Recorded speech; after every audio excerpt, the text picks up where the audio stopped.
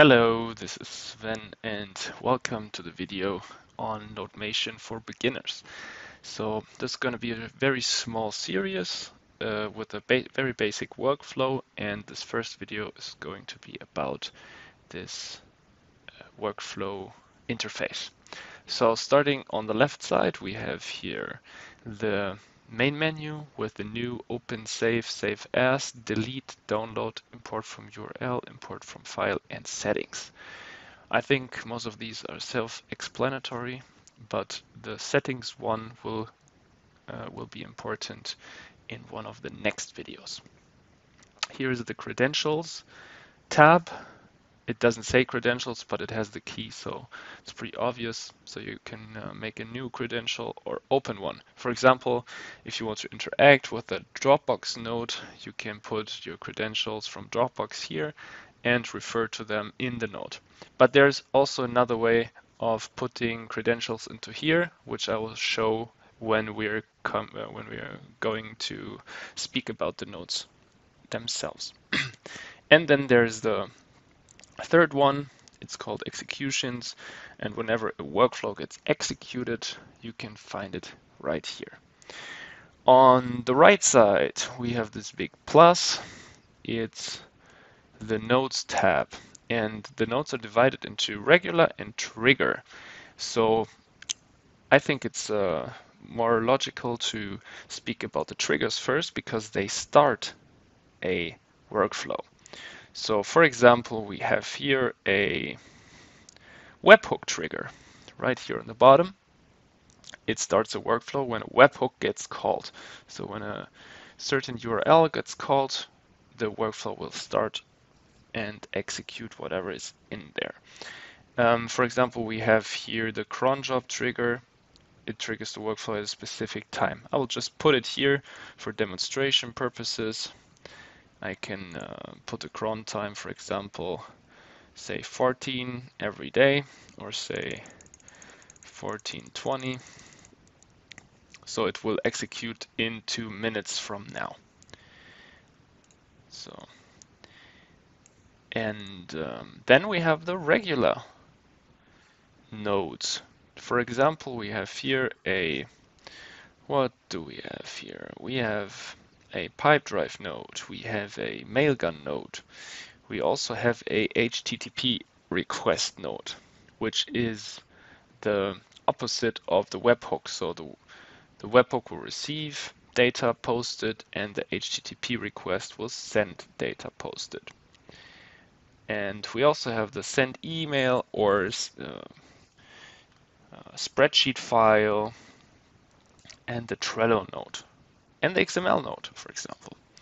So let's make a basic workflow. For example, I have the cron job, which say, what does it do? It will receive a Google Sheets item, and then it will, for example, post it to Trello. So this could be a basic workflow. I didn't put credentials and I didn't choose the data which are going to be processed, but I think the main idea gets very clear here. So this one starts at 14:20 every day. It will read a Google Sheet and it will post the information to Trello. So this concludes. No, this doesn't conclude because we okay, cut this out. So now assume that we made a working workflow. We can now execute it on the bottom here. This will I cannot execute it right now because I don't have the parameters set. But if I have a working workflow, let's say I put a function here. So this is working. I can execute it. Oh, it starts with a start one. Actually, it gets executed at the certain time. or I will do it other way. I will do it just like this. There you go. So I will execute it, and then both of these get executed, and you see the data has been processed. I can click in here and have the result. We will get to that later. So on this basic view, we also have the execute workflow. As whenever we executed the workflow, we can also delete the current execution data. For example, now it got deleted, so it's fresh again. And on the top right, we have this activate workflow button, which doesn't work right now because I think there's nothing to do now. So I need a, for example, interval hours. Let's do this instead of the start one. So now we have some, okay, function. Okay, now I know why. If I have this workflow not saved, I cannot activate it. So I need to test workflow. I need to save it first and then activate it. Now it says activate and save, yes, and now it's active and it will execute every 4 hours and do whatever is behind it. In this case, it's a function item, which we will discuss later. So on the bottom left, we have the zoom out and the zoom in. And if you happen to have a device with touch, you can also go left and right.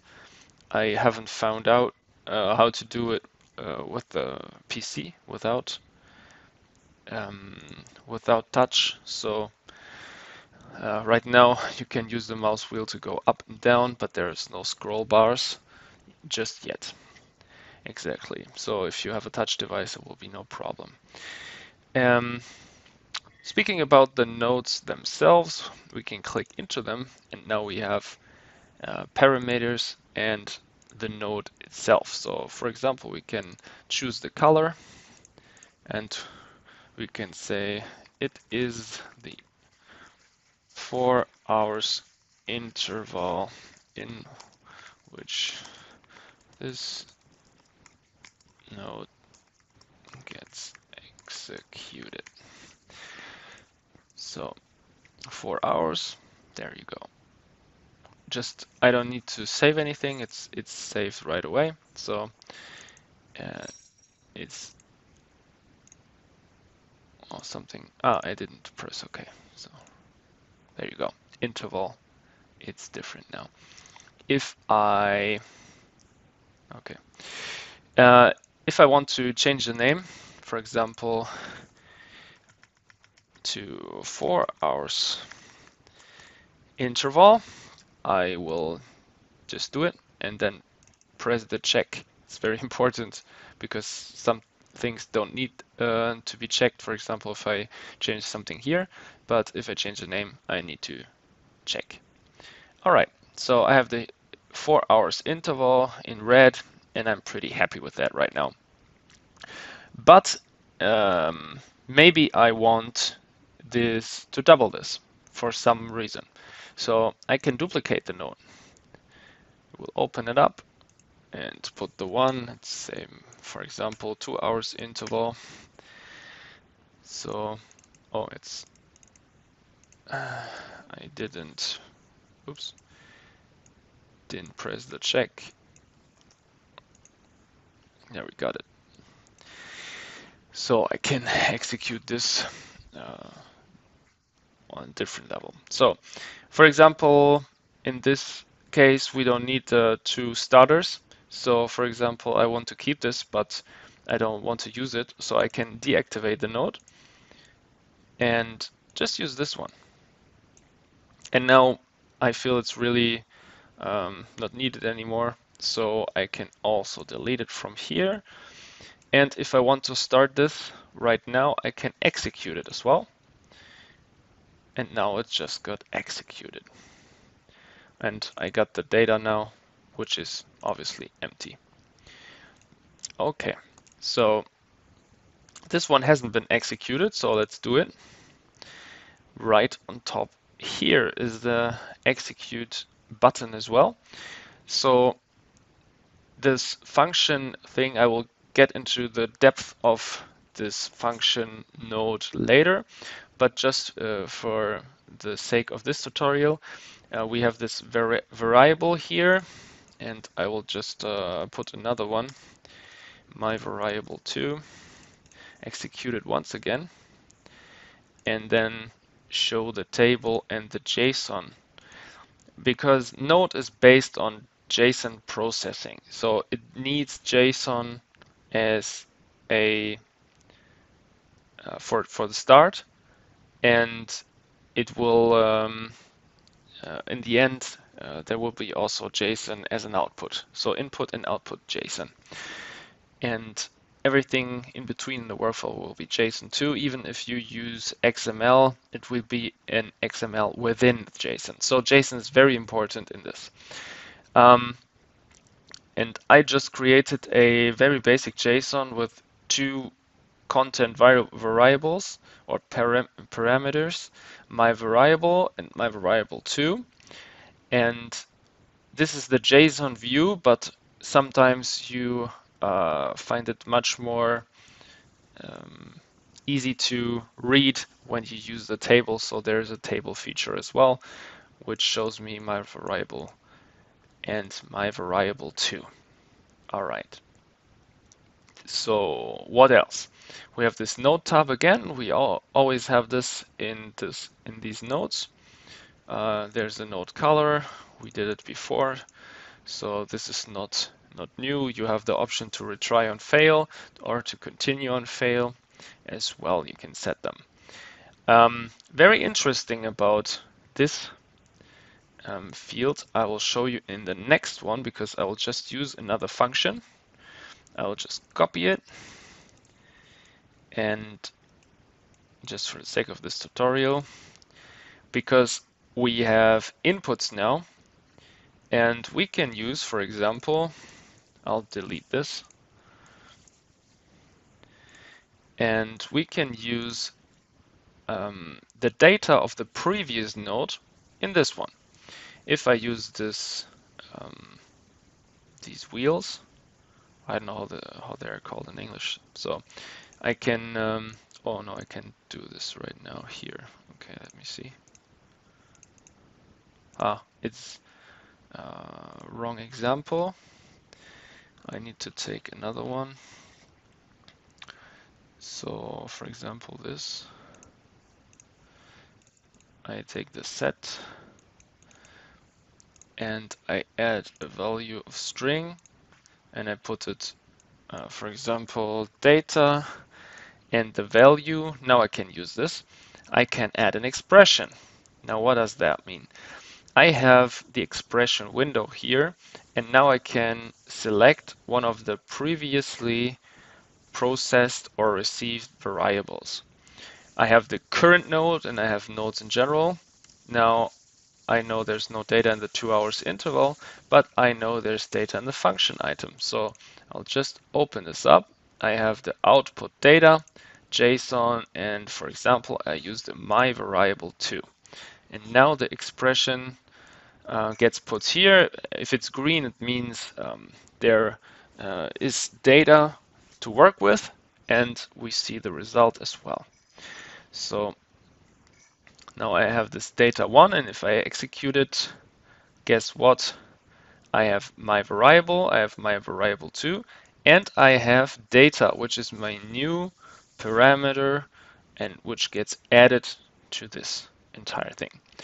Now, guess what happens if I change the my variable? Or my variable2, it is actually. So let's do it. My variable2. This is exciting. And I will process this again, and it shows me this is exciting, and I will set this go. We have my variable 1, my variable 2, and the data variable. So this works with the with the data of the previous variable automatically if I select it. Now, for example, in the set, I can keep only set. So this will delete all else. So I have only this data left. All right, this concludes it for this video. In the next video, we will take a look at a very basic workflow, which will be featuring this webhook functionality to receive JSON data. We will use a very basic function to manipulate this data, and we will send it through an HTTP request to another server. So thank you for watching this video. Hope you enjoyed it.